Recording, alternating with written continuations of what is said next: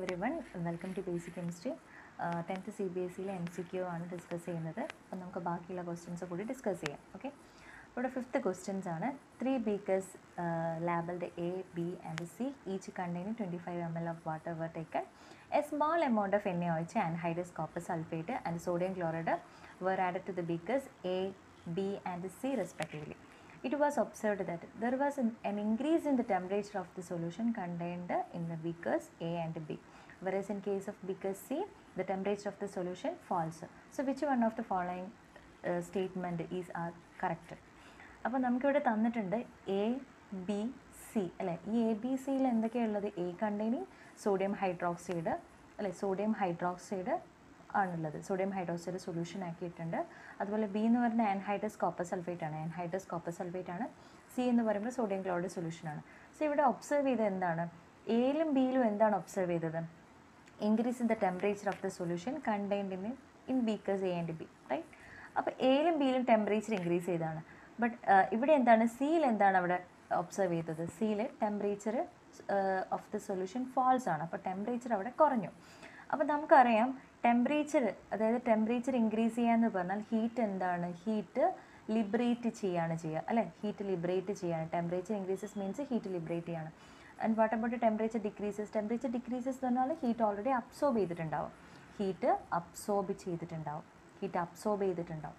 അങ്ങനെയാണെങ്കിൽ നമ്മളിത് പഠിച്ചിട്ടുണ്ടല്ലേ, temperature increase ചെയ്യുക അല്ലെങ്കിൽ ഹീറ്റ് ലിബറേറ്റ് ചെയ്യുക എന്നുള്ള പ്രോസസ്സ് എന്താണ്? എക്സോതെർമിക്കാണ്. സോ എക്സോതെർമിക്കാണ് അല്ലേ.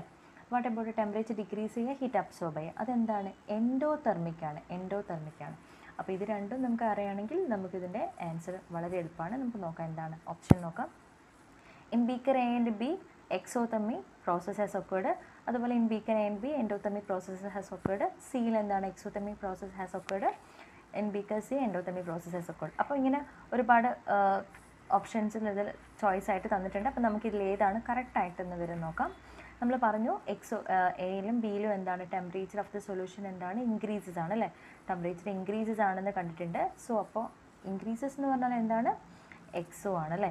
എക്സോ ആണ്. അപ്പോൾ ഫസ്റ്റ് വൺ ഈസ് കറക്റ്റ് ആണ്. ബീക്കർ എ ആൻഡ് ബിയിൽ എക്സോതെർമി പ്രോസസ് ആണ്. കാരണം ഹീറ്റ് ലിബറേറ്റ് ചെയ്തതാണ് അല്ലേ. ഹീറ്റ് എന്ന് പറയുന്നത് അവിടെ ലിബറേഷൻ ആണ്. അതായത് ഹീറ്റ് അവിടെ അബ്സോർപ്ഷൻ ആണെങ്കിലാണ് എന്താവുന്നത്? എൻഡോതെർമിക് ആവുന്നത്. ഹീറ്റ് അവിടെ ലിബറേറ്റ് ചെയ്തിട്ടാണല്ലോ. ലിബറേഷൻ ഓഫ് ഹീറ്റ് ആണ് അല്ലേ. Liberate ചെയ്തിട്ടാണുള്ളത് heat. അതുകൊണ്ടാണ് ടെമ്പറേച്ചർ എന്തായിട്ടുള്ളത്? ഇൻക്രീസ് ആയിട്ടുള്ളത്. So first one is correct and second one is wrong ആണെന്നറിയാം. And third one in beaker C എക്സോതെർമി process has occurred. Beaker സിയിൽ എന്താണ് ഇവിടെ പറഞ്ഞിട്ടുള്ളത്? സൊല്യൂഷൻ എന്ന് പറയുന്നത് ടെമ്പറേച്ചർ ഫോൾ ആണ്, എന്ന് വെച്ചാൽ ടെമ്പറേച്ചർ ഡിക്രീസസ് ആണ്. അപ്പോൾ endothermic means already heat absorb ചെയ്തിട്ടാണ് അതെന്തായിട്ടുള്ളത്? ഡിസോൾവ് ആയിട്ടുള്ളത്. So answer will be correct. ഏതൊക്കെയാണ്? 1, 4 ആണ് അല്ലേ. സി ആണ് കറക്റ്റ് വരുന്നത്. സി ഓപ്ഷൻ ആണ് കറക്റ്റ്. ഇൻ ബീക്കർ എ ഇപ്പോൾ എന്തൊക്കെയാണ്? In beaker A and B എക്സോതെർമി process has occurred. Then in beaker C endothermic process has occurred. So 1 ഉം 4 ഓപ്ഷൻ സി ആണ് കറക്റ്റ്. 1 ഉം 4 ആണ് കറക്റ്റ് ആണ്. ഓക്കെ, ഇത് ക്വസ്റ്റ്യൻ ക്ലിയർ ആയെന്ന് വിചാരിക്കുന്നു. നെക്സ്റ്റ് ക്വസ്റ്റ്യനിലേക്ക് പോകാം. Okay, next one sixth one ആണ്. സിക്സ്ത് ക്വസ്റ്റ്യൻ നോക്കാം. Like A dilute ferrous sulphate എന്ന് പറയുമ്പോൾ എന്താണ്?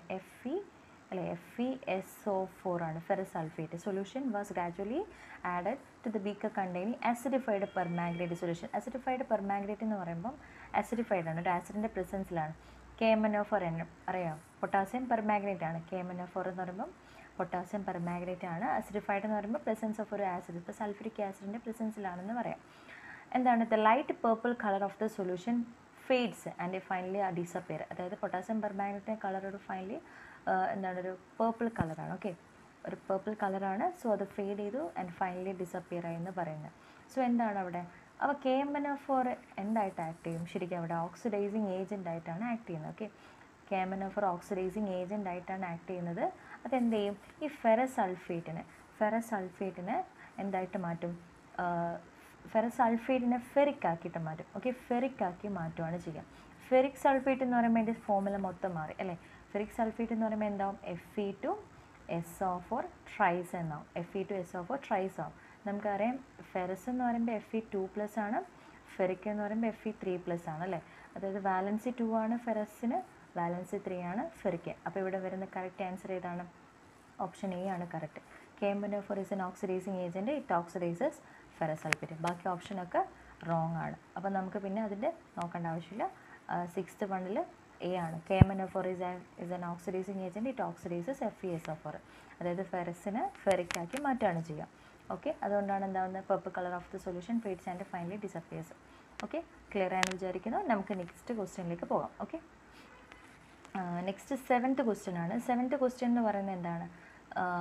Which among the following is A double displacement reaction. Double displacement എന്നാണ് double exchange of the ions ആണ് അല്ലേ. സോ ഇവിടെ ഫസ്റ്റ് റിയാക്ഷൻ കാണുകയാണെങ്കിൽ നമുക്കറിയാം ഡിസ്പ്ലേസ്മെൻ്റ് ആണ്, അല്ലെങ്കിൽ സിംഗിൾ ഡിസ്പ്ലേസ്മെൻ്റ് ആണ്. എന്തുകൊണ്ടാണ് സിംഗിൾ ഡിസ്പ്ലേസ്മെൻറ്റ് എന്ന് പറയുന്നത്? ലെഡ് ഉണ്ട്, അവിടെ കോപ്പർ ഉണ്ട്. So highly reactive element can be displaces less reactive element from it's solution അല്ലേ. അപ്പോൾ ഇവിടെ കോപ്പർ സൊല്യൂഷൻ ഫോമിലുള്ളത് കോപ്പറിനെ ഡിസ്പ്ലേസ് ചെയ്തു, എന്നിട്ട് അവിടെ ലെഡ് ക്ലോറൈഡ് വന്നു. ഇത് സിംഗിൾ ഡിസ്പ്ലേസ്മെൻറ്റ് റിയാക്ഷനാണ്. സിംഗിൾ ഡിസ്പ്ലേസ്മെൻറ്റ്, ഇത് ഡിസ്പ്ലേസ്മെൻറ്റ് എന്നേ പറയാൻ പറ്റുമോ? ഡബിൾ ഡിസ്പ്ലേസ്മെൻറ്റ്, ഡബിൾ എക്സ്ചേഞ്ച് ഒന്നും ചെയ്തിട്ടില്ല, ഓൺലി ഡിസ്പ്ലേസ്മെൻ്റ് ആണ്. നെക്സ്റ്റ് വൺ നമ്മൾ ഓൾറെഡി ടെക്സ്റ്റിൽ പഠിച്ചിട്ടുണ്ടാവും അല്ലേ. Sodium സൾഫേറ്റും barium ക്ലോറൈഡും gives barium sulphate and sodium chloride. ഇവിടെ ഡബിൾ എക്സ്ചേഞ്ച് ആണ് അയോൺസ്. ഇപ്പോൾ സോഡിയം ആണെങ്കിൽ സോഡിയം, സെക്കൻഡ് കേസിൽ എന്താണ്? സോഡിയത്തിൽ, അതായത് പ്രൊഡക്റ്റ് സൈഡിൽ ക്ലോറിൻ വന്നു അല്ലേ. അപ്പോൾ സോഡിയം സൾഫേറ്റിൽ സോഡിയം ക്ലോറൈഡ് വന്നു. ബേരിയം ക്ലോറൈഡ് എന്താണ്? അവിടെ ബേരിയം ക്ലോറിൻ എക്സ്ചേഞ്ച് ചെയ്തിട്ട് അവിടെ ബേരിയം സൾഫേറ്റ് വന്നു. അപ്പോൾ ഇതെന്താണ്? ഡബിൾ ഡിസ്പ്ലേസ്മെൻ്റ് ആണ്. അതുപോലെ പ്രെസിപ്പിറ്റേഷൻ റിയാക്ഷൻ ആണ്. കാരണം ഇവിടെ വൈറ്റ് പ്രസിപ്പിറ്റേറ്റ് ഫോം ചെയ്യുന്നു. പ്രസിപ്പിറ്റേഷൻ എന്ന് പറഞ്ഞാൽ എന്താണ്? വാട്ടർ ഇൻസുലബിൾ സബ്സ്റ്റൻസ് ആണ് അല്ലേ. ഓക്കെ, അപ്പോൾ ഇവിടെ ഇതാണ് ആൻസർ. അപ്പോൾ ബാക്കി ഇതൊക്കെ എന്താണ്? കോമ്പിനേഷൻ റിയാക്ഷൻ എക്സാമ്പിളാണ്. സോ 7th വണ്ണിൽ 2 ആണ് കറക്റ്റ് ആൻസർ. അപ്പോൾ ഈ ആൻസർ ക്ലിയർ ആയെന്ന് വിചാരിക്കുന്നു. നമുക്ക് നെക്സ്റ്റ് ക്വസ്റ്റ്യനിലേക്ക് പോകാം. Okay, next question 8th question ആണ്. Which among the following statement is are true? Exposure of silver chloride to sunlight four A long duration turns grey ആണ്. അപ്പോൾ സിൽവർ ക്ലോറൈഡ് എന്ന് പറയുമ്പോൾ AgCl ആണ് അല്ലേ. സിൽവർ ക്ലോറൈഡ് ലൈറ്റിൻ്റെ പ്രസൻസിൽ, സൺലൈറ്റിൻ്റെ പ്രസൻസിൽ എന്തായിട്ട് മാറുന്നു? White silver chloride turns to grey ആണ്. സിൽവറിൻ്റെ കളർ ഗ്രേ ആണ്, പ്ലസ് ക്ലോറിൻ ഉണ്ടാവും. സോ എന്തിൻ്റെ പ്രസൻസ് ആണ്? ഡിക്കമ്പോസിഷൻ ആണ് അവിടെ നടക്കുന്നത് അല്ലേ, സിൽവർ. അപ്പോൾ ആൻസർ എന്താണ്? The formation of silver by decomposition of silver chloride. ബാക്കിയെല്ലാം എന്താണ്? റോങ് ആണ്. സബ്ലിമേഷൻ ചാൻസ് ഇല്ല, ക്ലോറിനൊന്നും അല്ല, ഡിക്കമ്പോസിഷൻ നടക്കുന്നത്, ഓക്സിഡേഷനും അല്ല. So here which one is correct? 8ാമത്തെ ഏതാണ് കറക്റ്റ്? ഓൺലി എന്താണ്? എ ആണ് കറക്റ്റ്. അതായത് the formation of silver by decomposition of silver chloride, ഇതാണ് കറക്റ്റ്.